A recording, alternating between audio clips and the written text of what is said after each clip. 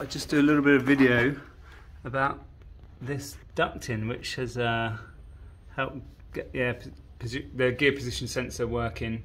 So yes, on the 22 bikes they have a different lower fairing, and there are some fairings now available that have that same ducting built into them, but when I got this bike in March they weren't available, so we had to go with the previous generation belly pan.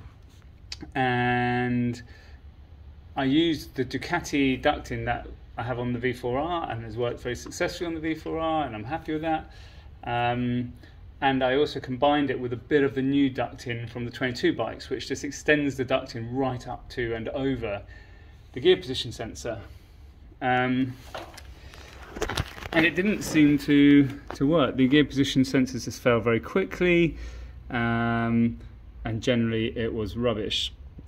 So I removed the extension off the duct that I thought was maybe holding heat in against the gear position sensor, and initially that did help, but then as the bike got certain circumstances it didn't help. So I just extended the ducting, the Ducati ducting, out a bit. I'll show a bit of video of that when I take the fairing off, and we seem to have joy. We seem to have a working gear position sensor.